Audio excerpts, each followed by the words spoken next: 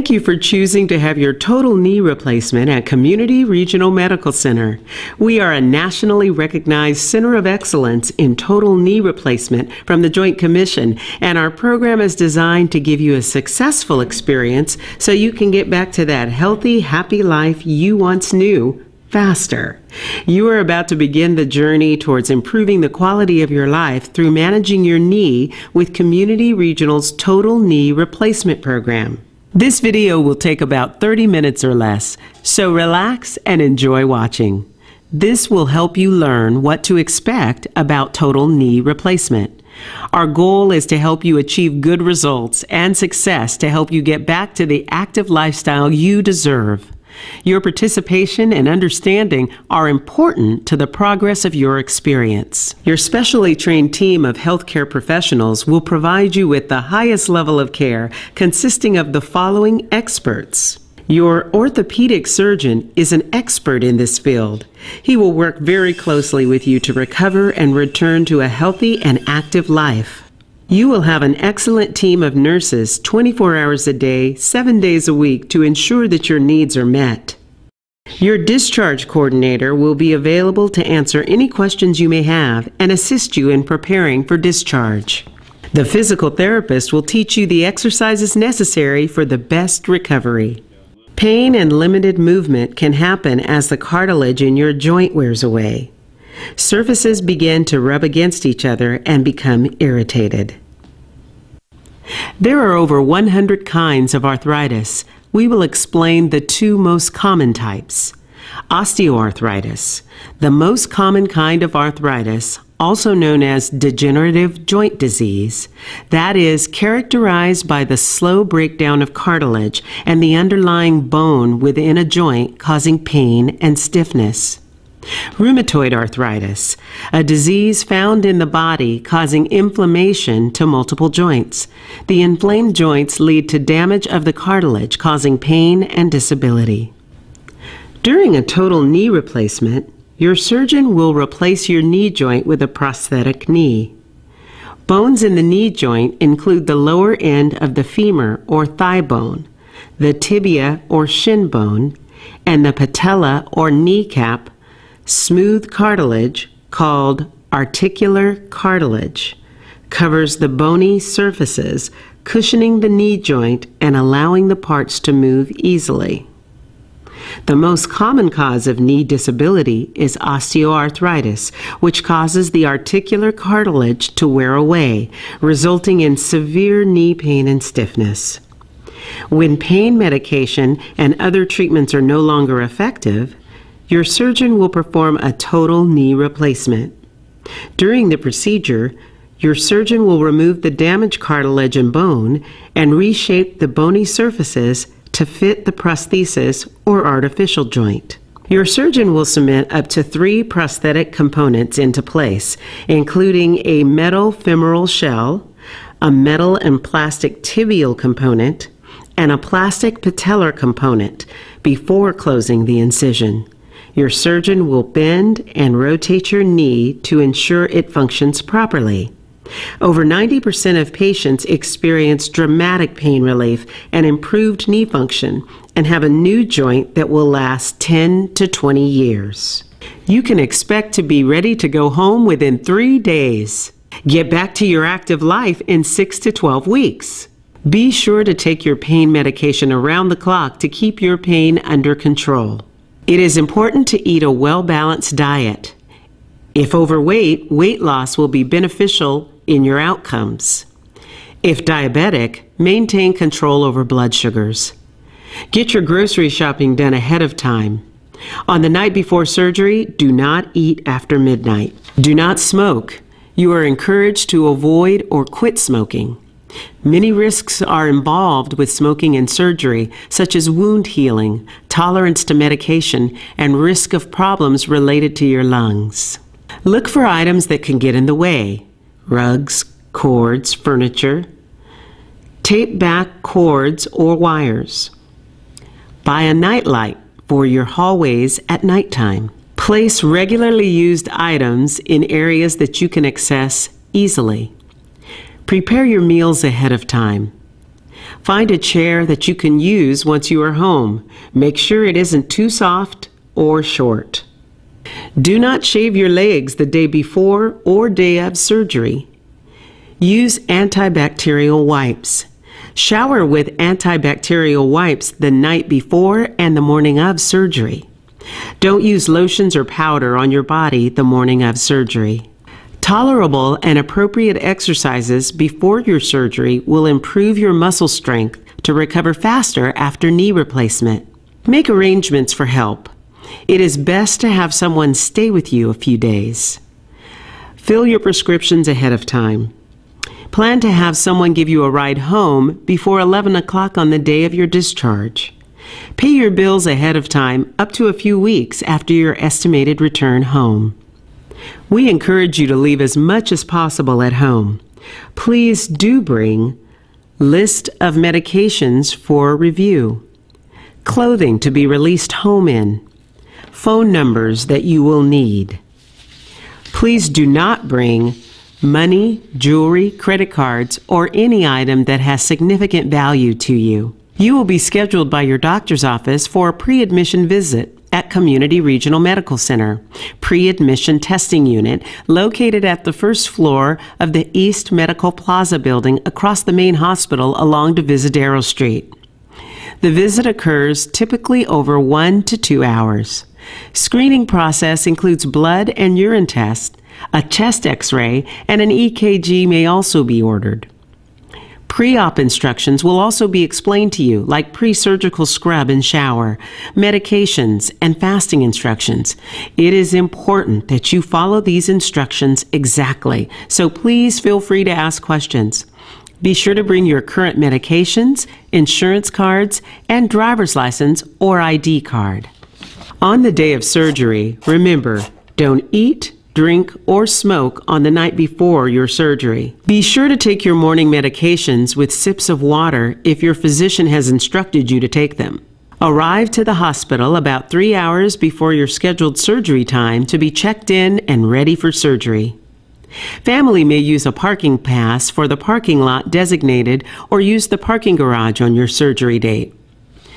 Report to the Surgical Services Center on the second floor of the hospital to check in. Before surgery, once you are checked in, your nurse will give you a gown to change in, give you a name band, place an IV catheter in you, review your medications, collect and verify your history, go over your understanding of the procedure and expectations, go over your consent for surgery, provide you with further instruction. Once you are ready to go to the operating room, your family will receive a patient ID number, which can be used to observe your progress through surgery on the electric surgery status board located in the cafeteria and family waiting rooms. Family members may wait in the surgical waiting room until your room is assigned. After this, they may wait in the room assigned to you on the floor, and you will see them there when you arrive. Your physician may call your family members after the surgery. While waiting to go to the operating room, you may be visited by your surgeon or his nurse practitioner or physician assistant, as well as a member of the anesthesiology team. Your surgeon will review with you the procedure he will perform and then write his initials on your skin at the surgical site. This is done to ensure that the proper procedure is done on the correct side. You may also receive your first antibiotic here and medication to help you relax. You will be transported on a gurney to a holding area until your doctor is ready to take you to surgery. Here, you will get to meet your operation team, review your history and medications again, assist the physician and nurse with marking your surgery site, discuss anesthesia with your anesthesiologist. In the operation room, you should expect someone to coach you through the next process. The anesthesiologist will put you to rest comfortably. A Foley catheter may be placed in you to avoid any urination that would contaminate your procedure. The average length of joint replacements vary from 1 to 2 hours. The operating room will notify your family once your surgery is complete. When your surgery is over, you will be taken to the post-anesthesia care unit, or PACU, where you may stay for at least an hour depending on how you are feeling. The nurses in PACU will monitor your breathing, blood pressure, heart rate, and pain level, as well as your dressing for any bleeding or drains, if any. After surgery, you will then be transferred to a private room in the orthopedic unit to recover from surgery. Your nurse will come in and examine you and your surgical site, remind you to use your incentive spirometer, get you out of bed once you wake up, get you situated and comfortable in your room, give you intravenous or IV fluids to keep you hydrated, draw blood as necessary to monitor your blood levels, provide you with education from your room television and other instructions. Your nurse will also help you manage your pain. Some of these instructions may be repeated when you are more fully awake. You may also see these equipments when you wake up. Intravenous line, or IV. You will be inserted with a catheter in your arm for medicine and IV fluids. Oxygen. You may receive oxygen through a nasal tube or oxygen mask. It doesn't mean that you are having difficulty breathing or that there is a problem of any kind. It is simply to increase your oxygen consumption hours after surgery when you are still sedated. Foley catheter. A catheter may be inserted in the OR to drain your urine and prevent contamination of the procedure, if it is used at all. It will be removed on the first or second day after surgery. Patient-controlled analgesia machine, or PCA. Your doctor may order this pain pump to administer your medication by pressing it yourself. This machine contains a syringe filled with pain medication and has a tubing connected to you. When you feel pain, simply push the button at the end of the cord. This machine is programmed for you to receive pain medication in small amounts. Don't let anyone other than you press it, as it contains medication that might make you drowsy and give you more than you need. You are the expert on your own pain. You will be asked frequently by the nursing staff to rate your pain from 0 to 10. This may be taken down the next day and be shifted to oral pain medication to help manage your pain. Notify your nurse if your pain is not controlled. Thromboembolic deterrent, or TED hose, and sequential compression device, or SCD. These socks and machine may be placed on your legs to promote and aid in circulation. You will wear the TED hose for the majority of the time, and the SCDs are in place while you are in bed. These devices also help in preventing blood clots, a preventable complication after surgery. Incentive spirometer is a device to help your lungs expand by taking deep breaths with it. It helps prevent pneumonia and clears your lungs. You will have a clear liquid diet after surgery and will progress to a regular solid as tolerated. Surgical drains. Although not often, your doctor may insert a drain during surgery with a reservoir to catch the blood. Your nurse will monitor the drainage from your incision and reinforce it as the doctor's order indicates. Pneumonia. Getting out of bed early on will prevent pneumonia. Use your incentive spirometer to strengthen your muscles by coughing and deep breathing. Blood clots. Something as simple as moving around early can prevent blood clots. Wear your stockings at all times. Sequential compression device on your legs are also applied. You may need blood thinners if the physician orders that. Infection. You will receive antibiotics to reduce risk. Wash your hands thoroughly and make sure everyone else does too. Constipation. Drink lots of fluids. Take laxatives or stool softeners as prescribed by your physician. Walking around will also help. Swelling. Cold therapy is helpful to decrease swelling. Elevate your legs above your heart when possible. Nausea. Sometimes patients experience some nausea. Be sure to express nausea to your caregiver so that he or she can provide you with medication for relief. Start with a clear liquid diet. Slowly introduce solid foods one by one when you are comfortable. The physical therapy will get you up to start walking on the day of surgery. Studies show that the sooner you get up after this procedure, the better outcomes you will have. You will learn about transferring yourself, walking with a walker, exercises to strengthen your muscles, climbing stairs, and precautions to take. You should be sitting up out of bed for your meals. We also advocate safety over privacy. Remember, do not try to get out of bed yourself. Nurses are there to help you with your needs, like standing or going to the bathroom. Call, don't fall. Use the call bell to let your team know you need help. Rest. Knee precautions. Don't rest with a pillow under your knee.